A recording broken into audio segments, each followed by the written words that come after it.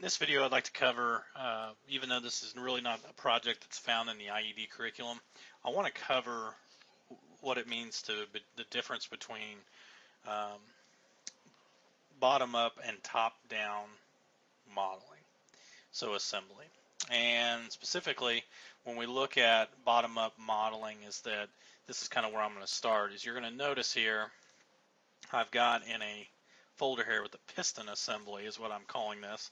So I got four parts, four individual parts created into each individual component of a design file. So here I've got an untitled design file. I'm going to go ahead and save this within the piston assembly, and I'm going to go ahead and name this piston assembly and say save. Now, the thing is, when I go to work with this piston assembly, is that this is the assembly file that I've created. And then what I'm going to do is I'm going to bring in, by right-clicking on the crankcase, this will be the first component I bring in. And this is very similar to a lot of bottom-up modeling you'll see in Autodesk Inventor or some other popular CAD programs. So I'm going to say Insert into Current Design. And when I do that, it may bring it in, and I'm probably going to have to go through and rotate it 90 degrees to get it in the orientation that I want. You'll see that anytime it kind of brings it in, but it's not a hard thing to do. So we are bringing in the component, and I'm going to go ahead and say OK. So here's the crankcase. You'll notice it has a little link icon. It's because it's linked to another file. And one thing we're going to do is I'm going to right-click on it, and I'm going to say ground. So I want to go ahead and remove the degrees of freedom. What I'm going to do next is I'm going to bring in the crankshaft. So I'm going to right-click and say Insert into Design. Now, the one thing that'll happen is it's going to put it right on top, and that's okay. And I'm going to kind of move it out of the way so that way we can see this. And I'm going to go ahead and say OK. Now, what I'm going to do here is I'm going to go ahead and start assembling. So I'm going to go to Joint, and from here I'm going to choose what kind of motion. Well, this crankshaft is going to rotate inside of the crankcase. So I'm going to choose the revolute motion position to snap. I'm going to hover over this, and the thing is when I hover over the cylinder here that would be the axle that runs through the hole, I'm going to choose what kind that I want. I can usually get three options. So here's my three options. I get one, which would be the very end. I got the opposite end, and then when I get towards the middle, it's the direct middle between those two other options that I have. So I'm going to go ahead and I'm going to select the middle. It's going to then select, and then I'm going to go over here. I'm going to hover to the inside of this circle. Now, it can be kind of hard because there's a lot of things to click on. So what I do is I hold the Shift key on my keyboard. Actually, it's the Control key.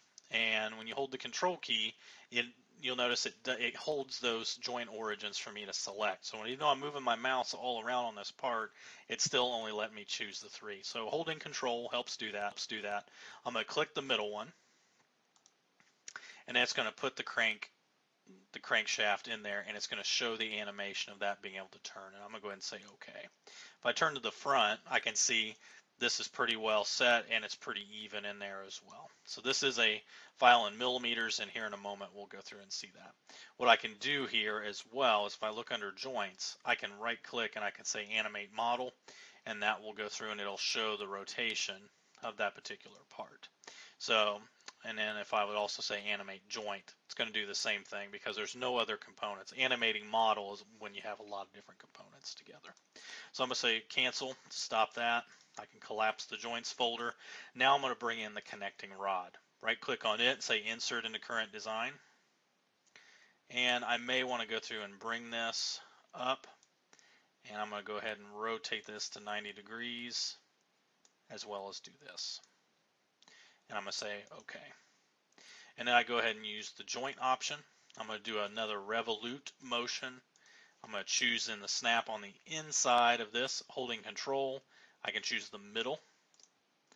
And then on part 2 to select this option, I can choose the middle of the crankshaft as well.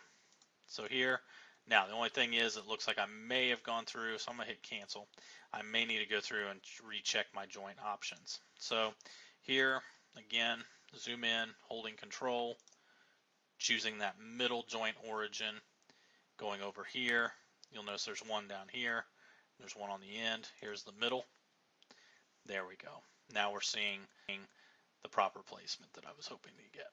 And I can go ahead and say OK. So now, here's what happens, is that now these guys are moving together. And if I go to move this as well, so this doesn't really move because the crankcase. It will move if I was to lock the crankcase motion, so the joint for the revolute. Let me lock this one. Now you'll see that we're going to get motion there. So that's kind of what's going on in this file as you go along. Okay, let me go ahead and unlock that first revolute. Okay, last one, let's go ahead and put in the piston. I'm going to insert into current design.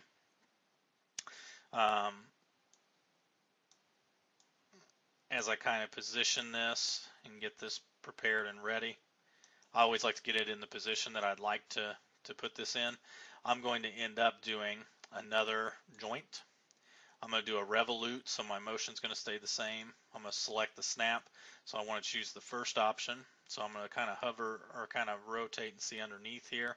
Here's my piston. I'll zoom in. I'm going to choose the outside of this part. And then what I'm going to do is I'm going to find the corresponding part, so which would be right here. And click. Now the only thing is you're going to see that there's a little bit of an issue here. This is a great time to take a look at doing an offset. So the offset in this case, as I look to offset it, I'm in inches. I could also type in, so typically these parts are made in millimeters. So let me do 10 millimeters. Let me do a negative 10 millimeters. And notice how that'll center the piston right inside of the crankcase. And even though we're in inches, it's going to automatically convert that over. And that's exactly what we want in this scenario, is we want this piston. So you'll see here it's kind of doing this. So, and that's okay because of that. I'm going to hit Control Z to bring back to the original position. And what we're going to do is we're going to apply one more constraint. We're going to do a joint. And I'm going to choose motion, and I'm going to go to slider. So the slider motion, my first part, I'm going to choose the outside of the piston cap. And then I'm going to choose the inside, which I may need to see.